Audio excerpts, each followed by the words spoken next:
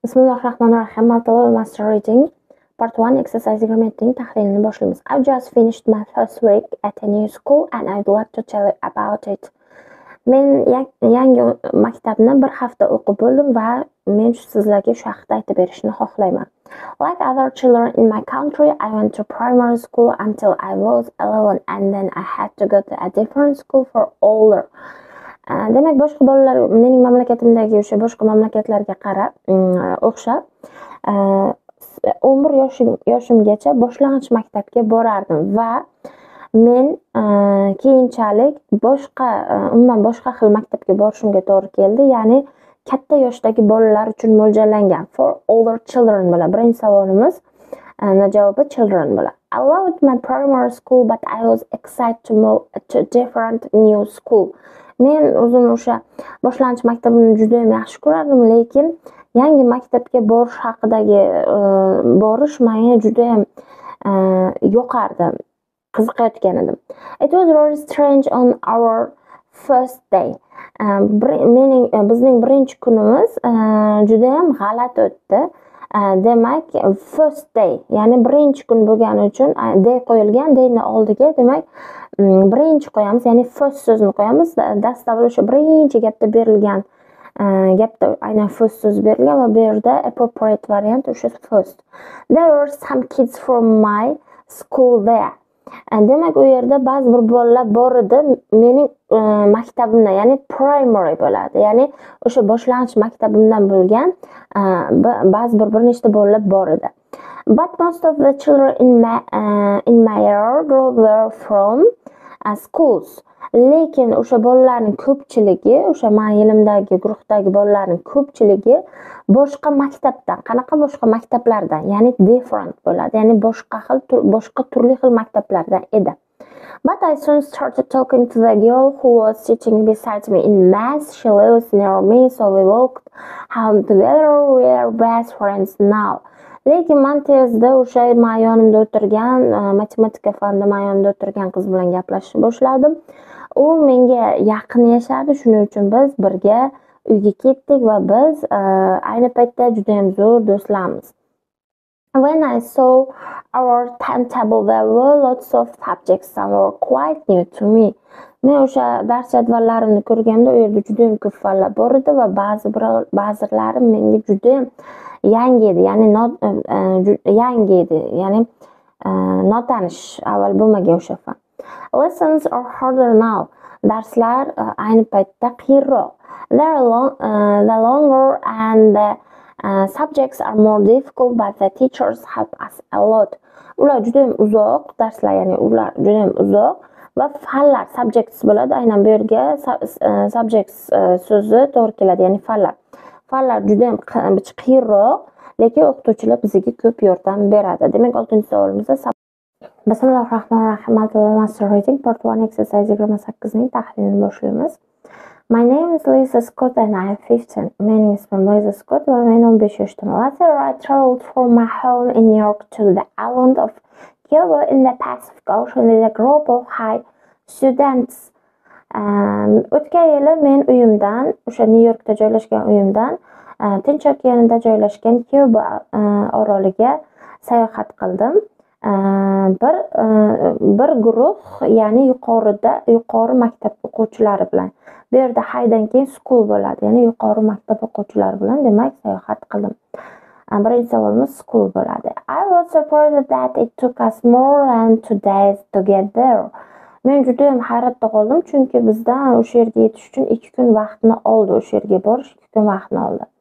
First we flew to Australia and then we had to make a trip all night by boat to Cuba. Birinchi biz Avstraliyaga uchdik va undan keyin butun tun davomida Cubaga borish uchun qayiqda suzdik. We were lucky because our high school paid for the demak ikkiga qo'yib qo'ygan.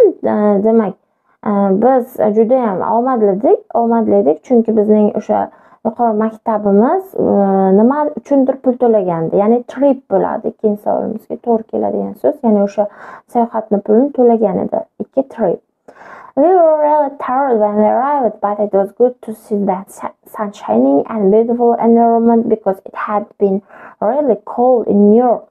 Biz o'sha dastlab yetib kelganimizda juda ham charchagan edik, lekin o'sha quyoshning charaqlayotganini va chiroyli atrof muhitni ko'rish juda ham yoqimli edi, yaxshi edi, chunki ayni paytda New York sovuq edi. As we walked up the beach, I was amazed too that there were lots of singing and playing guitars. Biz o'sha sohil bo'ylab yurayotganimizda biz juda ham hayratlandik nimani ko'rib. 3-savolimizda C bo'ladi, ko'rib. Ya'ni nimani? Juda ham ko'p, qaranglar, aynan mana shu nimaga kitoblaringizda, Multilevel Master Reading kitoblaringizda tourist so'zi qo'ygan. Lekin bu yerga tourist so'zi to'g'ri kelmaydi, chunki agar bu yerga tourist so'zi qo'ysak, keyingi bu gap tarjima qilgandan keyin keyiniga o'tsizlarga, misol uchun hozir bu yerda tourist so'zini qo'ygan, agar tarjima chiqadigan bo'lsa, bu yerda juda ham o'sha kuylayotgan yoki gitara chalayotgan turistlar juda ham ko'p edi. Tasavvur qiling, endi davom ettiramiz. They were very welcoming and keen to find out about us. Ular juda ham mehmondo'st edi va biz haqimizda bilishga qiziqardi. They said they wanted to share their island, 5-savolimiz javob island bo'ladi, with tourists and use the money from tourism to protect their way of life. Demak, 6-savolimiz environment bo'ladi. Ya'ni ular juda o'sha ular aytishdiki, juda ham xohlashadi o'zini orolini turistlar bilan bo'lishishni va o'sha turizmdan tushadigan pulni o'sha o'zlarini hayot yo'li va o'zlarining atrof muhitini asrash uchun ishlatishni xohlashlarini aytishdi. Demak, agar biz 4-savolimizga turist qo'yadigan bo'lsak, turist bilan she'r qilmaydi, o'zini orolini she'r qilaman deb aytmaydi. Shuning uchun bu yerda javobda adashib ketgan. 4-savolimizda demak people so'zi bo'ladi, odamlar. O'sha yerda yashayotgan yoki occupants bo'lishi mumkin, mahalliy yashovchi kishilar ma'nosida. Lekin bu yerda tourist so'zi umuman to'g'ri kelmaydi. 4-savolimiz. Demak, 5-savolimiz island bo'ladi, o'zini orolini demak she'r qilmoqchi bo'ladi va o'zini environmentini protect qilmoqchi bo'ladi. 6-savolimiz demak Bismillahirrahmanirrahim. Multilevel Master Reading kitob Part 1.Exercise 29ning tahlilini boshlaymiz. Robbie enjoyed art most at school. Robbie maktabda rassomchilikdan rohatlanadi, rasm chizishdan. He liked math and music too, but because it was hard for Robbie to spell words correctly or to understand texts, he didn't enjoy being at school. At qo'yilgan birinchi savolga school bo'ladi. Ma'no jihatdan to'g'ri keladigan so'z shu. U matematika bilan musiqani ham yaxshi ko'rardi, lekin Robbie'ga juda ham qiyin edi so'zlarni to'g'ri talaffuz qilish yoki o'sha tekstlarni tushunish. Shuning uchun u maktabda bo'lishdan rohatlanmasdi. Demak, birinchi savolimizga school bo'ladi. In English he had lots of problems. Ingliz tilida unda juda ham ko'p muammolar bor edi. So when Robbie was 12, his parents decided he should leave school and be taught differently at home. Shuning uchun Robbie 12 yoshga to'lganda uni ota-onasi qaror qildiki, u maktabdan ketish kerak edi va uyda turlicha o'qitilishi kerakligi bo'yicha demak qaror qabul qilishdi. 2-savolimizga decided bo'ladi. Aynan pastda olingan, pastdan keltirilgan, decided on the price deb berilgan. Va bu yerda qaror qilmoq so'zi o'sha muqobil variant. There he learned about business and working on computers and spent more time happily studying art, exercising and practicing on his violin.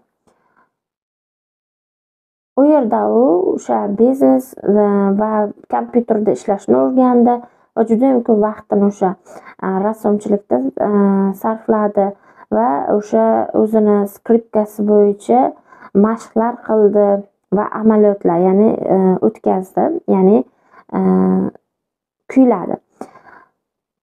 Robbie's grandmother started teaching him to cook too, which like his mother and aunt he really enjoyed doing.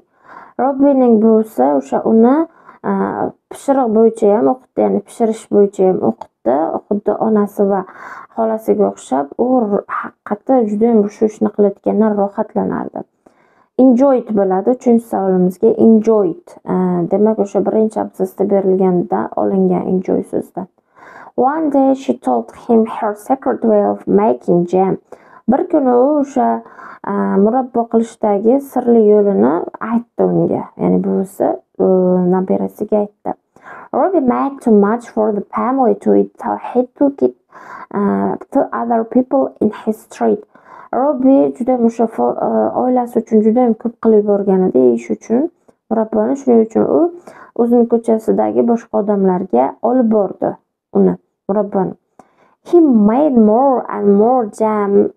It tasted so good that his friends started buying it from him. U o'sha juda ham ko'p nima qilishni boshladi, murabbalar qilishni boshladi va uning ta'mi juda ham yaxshi edi. Shuning uchun uning ota-onasining do'stlari undan demak murabbo sotib olishni boshladi. Robbie added all his costs together then decided on a price. Robbie o'sha nimasiga narxlarni qo'yishni boshladi, sotayotgan mahsulotlariga narx belgiladi va o'sha narxlarni ularga yozishni boshladi. Then he made the plan on the computer with help from his dad. 5-savolimizga business bo'ladi. Ya'ni keyin u dadasining yordami bilan kompyuterda biznes reja tuzib chiqdi. His is now sold at the weekly market. Uning nimasidir o'sha haftalik marketda, bozorda sotiladi. Jam bo'ladi, ya'ni uning murabbosi. It tastes wonderful and it's healthy because Robbie uses grape juice instead of sugar to make it. Juda ham ajoyib ta'mi bor va bundan tashqari sog'liq uchun foydali, chunki Robbie shakarning o'rniga o'sha murabbo tayyorlayotganda shakarning o'rniga uzum sharbatidan foydalanadi. Demak, o'sha 6-savol. Bismillahirrohmanirrohim. Multilevel Master Reading.Part 1.Exercise 30ning tahlilini boshlaymiz. My best holiday ever was staying in the Maldives at the 1.Exercise hotel. Mening eng juda zo'r bo'lgan ta'tilim bu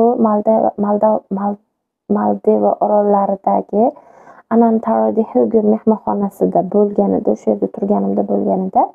We rested for a few days when we first got there.